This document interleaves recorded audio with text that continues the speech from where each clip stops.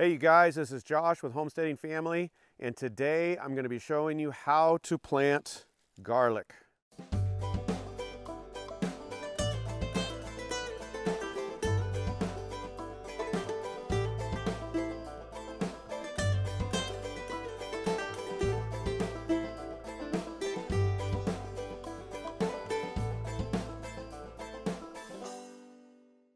All right, so before we can plant garlic, you got to know a little bit about the types of garlic and what you're going to plant. There are essentially two types of garlic. There's hardneck and there's softneck garlic. And the hardneck garlic, now there's a ton of varieties in each of these, okay? So we're not going to get into that today, but you need to know the difference between hardneck and softneck. Hardneck is generally a larger clove, and it generally is better suited to cooler climates. And it generally has a stronger or better flavor. It's a more flavorful garlic, and it also grows escape. And escape is a little flowering bulb at the top that is also edible that a lot of foodies and culinary people really like. But that's one of the main differences, just that it's a cooler climate garlic. It's larger and it is stronger flavored or better flavored in those types of varieties.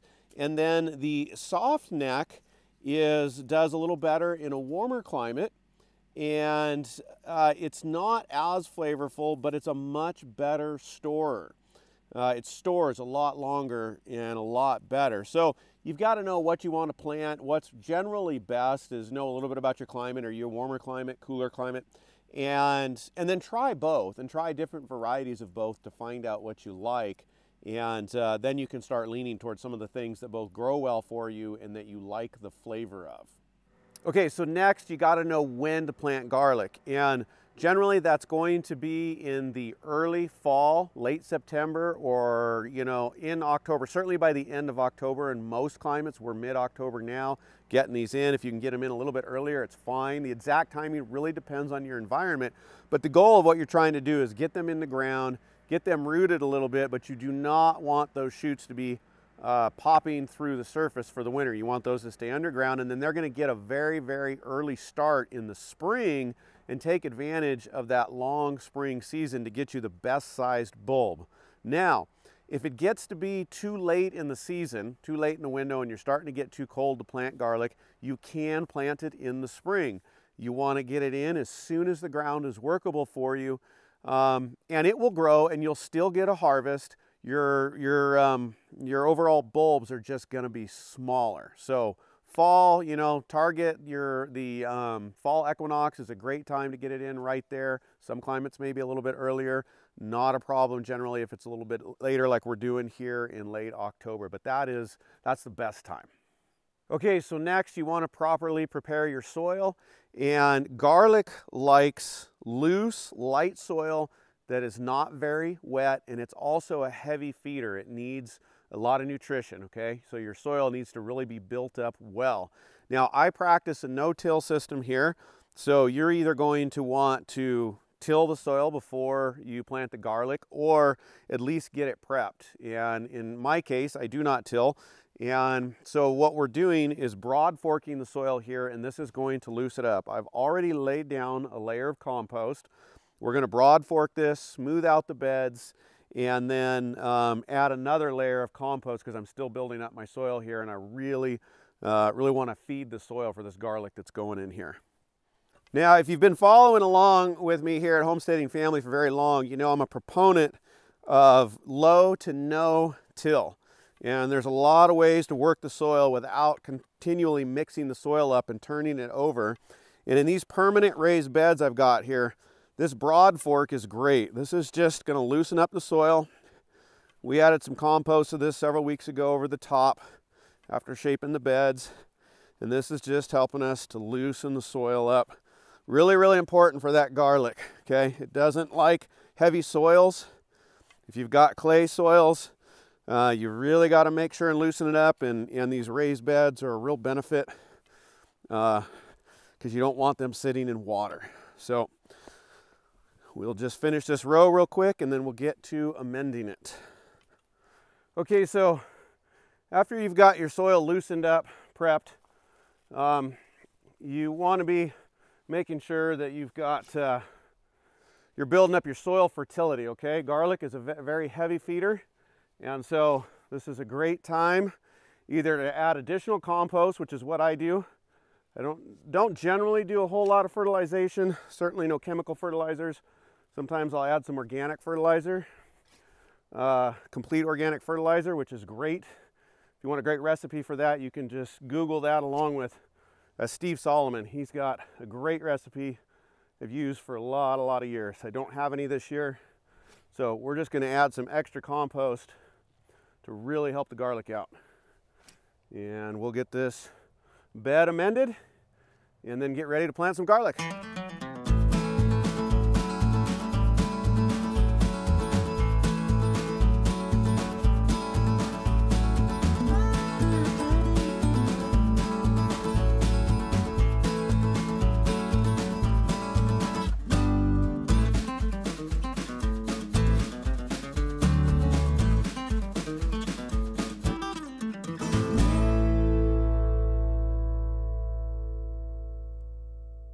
Alrighty, so last step before we get to planting the garlic here, you can see Connor's laying it out ahead of us, is to prepare your garlic, which there really isn't much to it. If you're buying seed garlic, it's going to come already broken up into cloves like this, ready to go.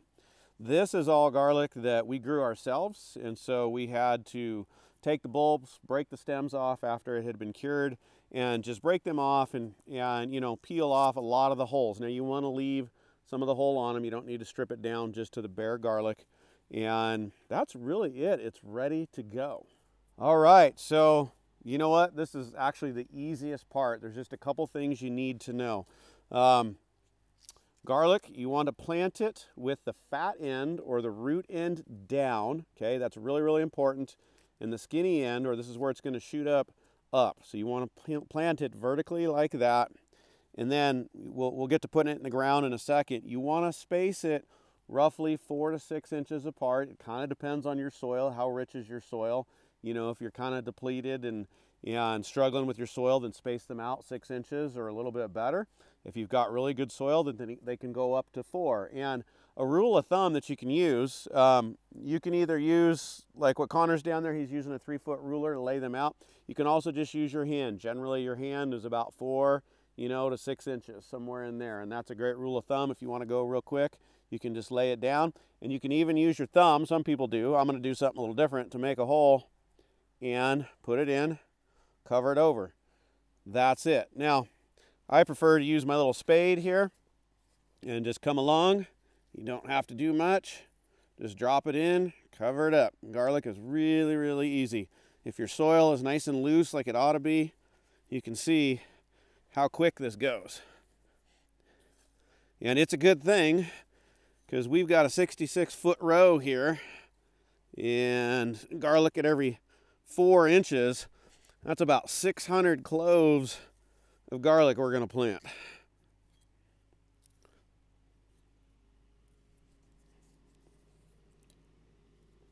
All right, so we're getting down to the last garlics here. I think we put in about 500. I was hoping about 600, so we ran a little short, but that's okay. One more thing, just to reiterate. Fat end or root end down, skinny end up. This one's not quite so skinny. They're not all perfectly shaped, but skinny end up, about 2 inches down, and 4 to 6 inches apart. And we've got some garlic planted for the season. Now there's a couple more things you need to know. All right, so your garlic's in the ground. Let's talk about watering real quick.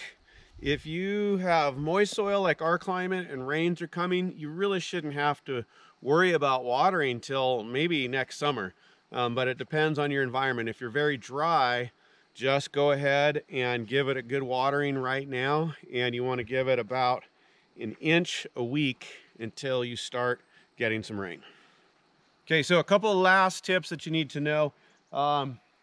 Garlic does not like a lot of competition, so you've got to make sure and keep your beds weeded. If you're doing a no-till raised bed system like this is, that becomes really easy because we're just not bringing seeds to the surface. And likely if you're planting in the fall, you're probably not going to have to do a lot of weeding right now. But when spring gets going, if you start seeing weeds come in here, you just want to come and get them up when they're small and just prevent that competition with the garlic. And another solution for that solves a couple issues is mulching. You can also mulch, and that's a great idea. You know, I like to generally keep the soil covered either with a wood chip mulch or even just with heavy composting is great too. If you're in a really cold climate, you may want to mulch just to protect these these garlic cloves going into winter, but that also is going to help you retain moisture and slow down the weed pressure. So mulching is a great way. You can do 2 to 4 inches of mulch. And that's about it, guys. Garlic is really a underutilized herb is what it is on the homestead. I think a lot more people should grow it. It's great to be throwing in so much of your food for added flavor. And of course, it is full of health benefits. Carolyn uses it in lots of different tinctures and things to help keep us well. And it's really easy to grow. You just don't have to do much to it. It's going to sit here for you, a little bit of weeding, and then you're going to harvest around summer solstice, around late June. And we'll talk about that next June. So that's it for today, and I will see you next time.